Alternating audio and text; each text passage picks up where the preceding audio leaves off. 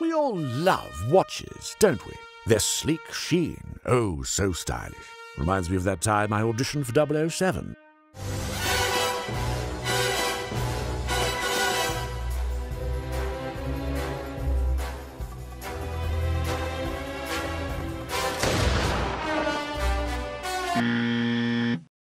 And they're pretty useful, too, what with keeping time and all that. But who exactly do we have to thank for this horological blessing?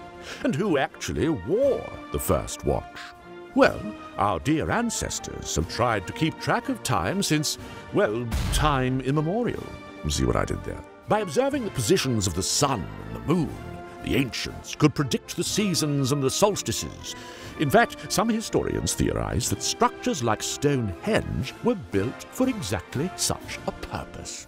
It was the ancient Egyptians who were first to crack more precise timekeeping methods. First in the form of sundials, where the sun's shadow would tell you what time of day it was, and later through water clocks, where the flow of liquid in or out of a container was a pretty accurate way to tell time. Now, depending on how you define what a watch is, the first person to wear one could have been an ancient Egyptian. We have some evidence of portable sundials, though it's debatable how pleasant it would have been to carry one around on your wrist.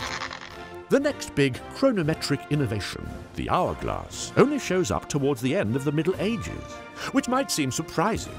After all, it uses pretty much the same fluid mechanics as the water clocks of old. Yet the earliest concrete evidence we have of hourglasses is only from 1338 in this beautiful fresco from the Italian Maritime Republic of Siena. Of course, it's quite possible that there were earlier hourglasses, but we just don't know. We also don't know whether there were portable, wrist-worn hourglasses. I mean, maybe some lavish 14th century Sienese merchant flaunted his hourglass watch to his envious colleagues from Venice. Who knows? What we do know is that our dear friends over at Holzkern make the most remarkable watches and jewellery. Encased in wood, stone and pearl, Holzkern produce elegant and impeccable designs, perfectly suited for a debonair such as yourself. Oh, stop it, you tiger. Or as a gift to your most cherished loved ones. Thanks to their signature graining and marbling technique, every Holzkern product is truly unique. And it can be shipped from their secret hideout in Vienna to anywhere in North America and Europe free of charge. And here's the best part. As a special courtesy to SideQuest viewers, you can get 15% off your order within the next 2 weeks if you visit the link in the description and use the promo code SideQuest15. Holy wristwatch, Batman, is that the time? Back to our scheduled program. But anyway, it was us Europeans that took the next big horological step forward by inventing the mechanical clock, sometime during the early Renaissance. Now, well may you ask, what makes a mechanical clock? Is a mechanism known as an escapement. It's what makes a clock tick by periodically stopping and releasing its gears. This beautiful and simple example is from a bit later on, in our dear Great Britain, of course, while earlier escapements looked more like this. Just a tad bit more complicated. The earliest escapement that we know of dates back to 1235, from the sketchbook of a French architect, though, funnily enough, it was not used for a clock, but rather to move the statue of an angel so that its finger is always pointing towards the sun. It wasn't long before the technology was applied to clocks. A bunch of references to mechanical clocks start popping up around the same time in church manifests throughout England and the rest of Europe towards the end of the 13th century. But these clocks were veritably gargantuan, since they all relied on hanging weights for their power source, and they were certainly not something you could strap on to your wrist. Indeed, it would take more than a century for the crucial breakthrough to arrive, the mainspring. We have the late 14th century locksmiths to thank for that invention.